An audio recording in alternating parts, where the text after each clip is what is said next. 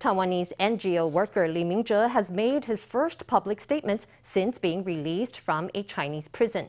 Lee was arrested by Chinese authorities in 2017 and convicted of subversion of state power.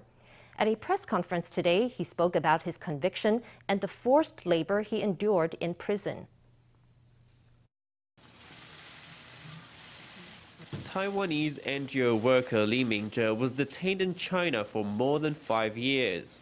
After returning to Taiwan, he completed a mandatory COVID quarantine before facing the cameras alongside his wife on Tuesday. During his press conference, he complained of the inhumane treatment he received in prison.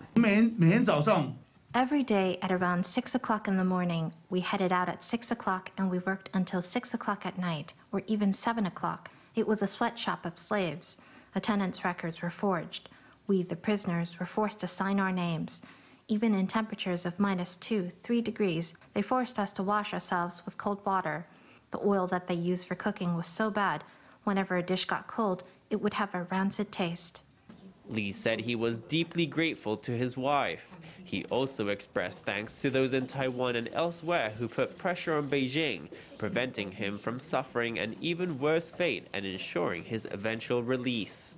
One man who helped the most was former DPP chairman Shi Ming-de, who suffered political persecution himself during the martial law era. Mr. Shi and his wife, they wouldn't allow me to feel alone. There were times when I cried so hard I couldn't speak. They stayed by me. Mr. Shi helped me put together my public statements word by word. I knew that so long as Lee Jingyu and Chairman Shi were around, I would not be misunderstood and I would not be abandoned.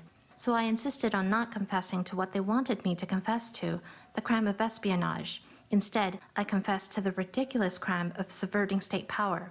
Because subverting state power is a personal act, whereas the crime of espionage implicates the entire Taiwanese government, I could not betray my country. Lee said the Chinese government had pushed to uncover the funding source of his NGO work.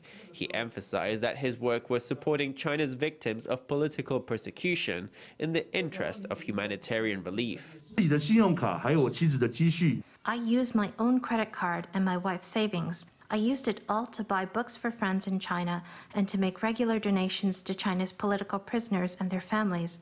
It was all done purely out of humanitarian concern. I didn't expect China to interpret my humanitarian actions as subversion of the state. This is what happens in a dictatorship.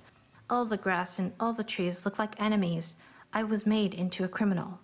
Lee was sentenced to 5 years in prison for subversion of state power.